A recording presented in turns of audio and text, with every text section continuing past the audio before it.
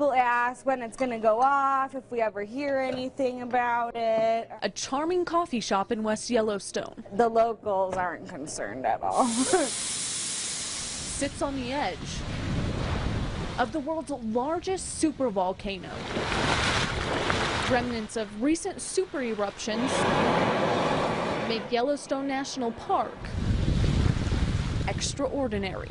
Yellowstone National Park has about 3 billion or so years of geologic history in it. In those billions of years are 3 important points: super eruptions 2.1 million, 1.3 million, and 640,000 years ago. But when is the next one? There's always that question. There's always that fascination. Unknowns lie beneath the beauty in the countless chambers of magma, an active volcanic system. Scientists say a super eruption would blanket most of the U.S.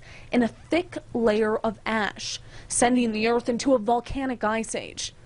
Rumors of that looming possibility started swarming when a swarm of earthquakes shook Yellowstone this summer. We located about 2,800 earthquakes in that swarm. So it's probably, as far as number of earthquakes, it's probably the second largest swarm we've ever recorded in Yellowstone. Nearly 300 miles from the park. These are all Yellowstone seismometers. This is real-time data, so coming in from right to left. Researchers at the University of Utah keep a close eye on the caldera. We have a continuous monitoring network in Yellowstone. So we have about 30 seismometers that are collecting data all the time. About 100 samples per second. Most of their research is centered right here at Old Faithful, and that's because of how reliable it is.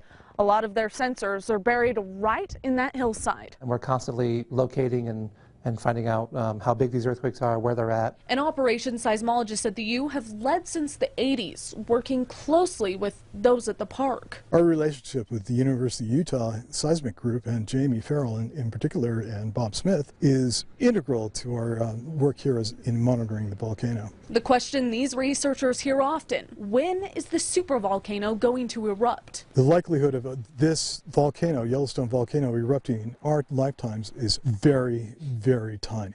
But what about the earthquakes, the studies, and endless headlines? And Yellowstone is very popular in the media all over the world. So anytime something happens in Yellowstone, typically it gets blown out of proportion. With all the confusion these rumors are causing, geologists say before that supervolcano erupts, there will be 3 things that will happen.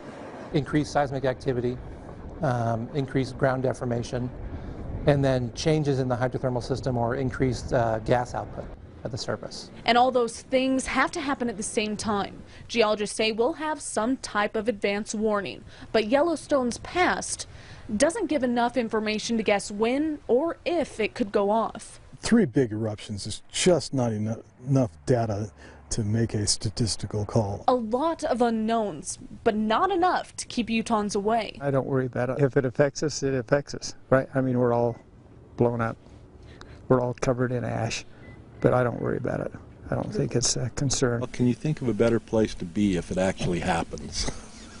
No limping away from that one. While that threat is always there, as for now, the volcano alert level is normal. I am the park geologist. I live and work in the park. I have no plans to leave the park anytime soon. You are safe here.